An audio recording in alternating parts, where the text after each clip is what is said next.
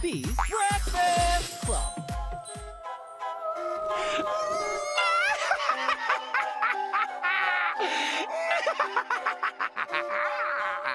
Ooh, nana, orange, and kiwi. Oh my! Nana, orange, and kiwi. Oh my! Ronnie! What are you doing? Really? I mean, damn girl, you look fly! No, Ronnie, I told you to stop eating all the food on the Breakfast Club. Okay, bye! Well, as you may have seen, just around the corner is Halloween, and we're ready to make some scary wee treats that you can prepare right now and eat. This morning, we're going to be making a jack-o'-lantern. Pretty cool, hey? Thank you, Ronnie. Really cool and really easy to make. I know I say all the time that these are easy to make, but literally, this is not, it doesn't take much work at all. So if you want to make these for Halloween, hunt in your pantry and your fridge for these things.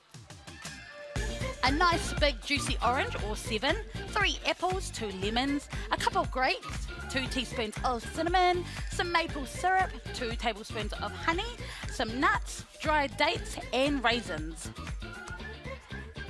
Now, if you've looked at that recipe and thought, I don't have all of those things, Bea, don't worry, because whatever you've got at home for your filling is fine. And this morning, I'm basically just going to use tomato, kiwi fruit, apple, and some banana, and of course, our juicy, yummy oranges.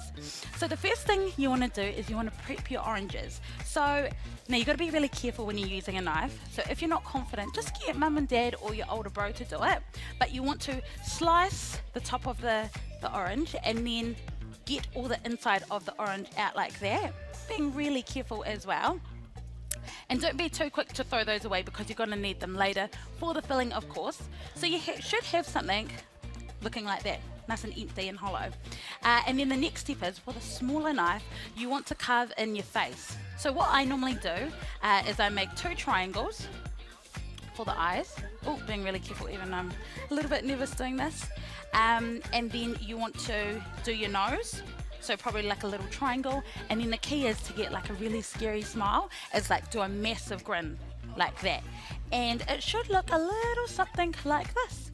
So the last part and the fun part is where you can add anything you want inside. So I've got here kiwi fruit, banana, apple and orange, and you can put in as much as you like so. I'm quite generous with my servings.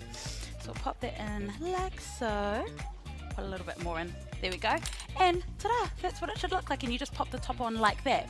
And it looks really cool when you've got heaps of them just lying on the counter, or you could have them as wee treats for people coming in Halloween instead of lollies. But to add another terrifying element to your Halloween treats, we have this here, and I call this dead man's fingers, and this one, yep, pretty scary. This one here, it's so easy to make. All it is literally bread, almonds and some jam. The jam's kind of got like the little, to show like blood, gory, you know what I mean? Yeah, there we go. So if you want to make these things, all you got to do is jump online to whatnow.tv. The recipe's up there, and don't forget, send us lots of pictures of, you know, your Halloween costumes or wee treats that you might be making. Ronnie!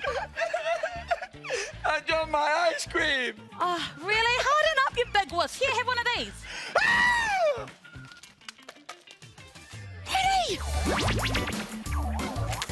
It's one of my most favourite fruits. But did you know that oranges don't grow in the wild, only in orchards? They were created thousands of years ago by breeding pomelos and mandarins together. There are typically 10 segments in each orange. And get this, orange peels can be used as a slug repellent. And randomly, more orange trees die from lightning strikes than they do plant diseases. Go figure.